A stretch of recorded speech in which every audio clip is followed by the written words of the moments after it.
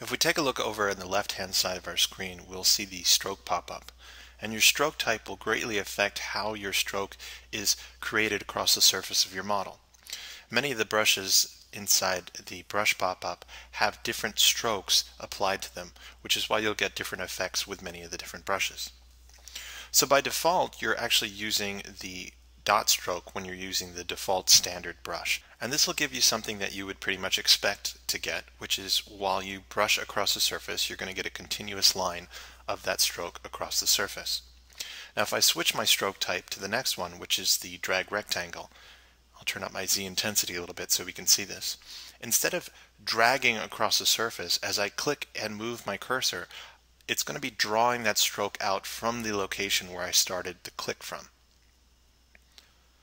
So I can find another location, click, drag, and you can see that that stroke is drawing out in that single area.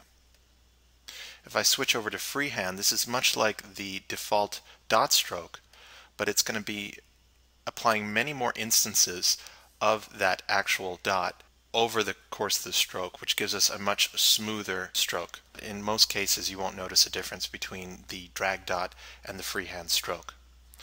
Next we have the spray stroke, and the spray stroke will essentially spray your stroke across the surface as you're moving across. Now things like the spray stroke and the drag dot are going to make a lot more sense if we actually apply an alpha to this. So again, by using the standard brush, we have our dot stroke applied and we don't have any alpha. If we click on the alpha pop-up, you're going to see many different alphas loaded in here. So I'll just simply switch this to something like alpha 58, which looks a little bit like a flower. And then I'm going to switch over to that drag dot. As I click and drag, you can see I'm dragging that flower onto the surface of my model. I'll turn my Z intensity down a little bit. So I'll click and drag, and you can see that I'll draw that alpha out. If I switch to another alpha, we can click and drag that alpha out along the surface. You can also use these alphas with the standard dot stroke that we had by default. Switch back to that flower, and you can see that now I'm dragging this across the surface. You can get some very interesting effects, and as I mentioned, a lot of these brushes here in the brush pop-up have many different alphas and stroke types applied to them. So the best thing to do is just use your standard brush, jump in here and switch between your different stroke types as you switch up your alphas and experiment.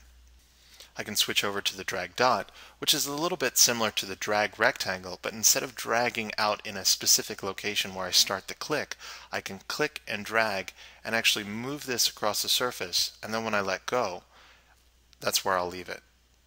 Your draw size will affect the size of the alpha in this case. So for instance, I'll take my draw size up, click, and I can move this across the surface and just drop it off wherever I want.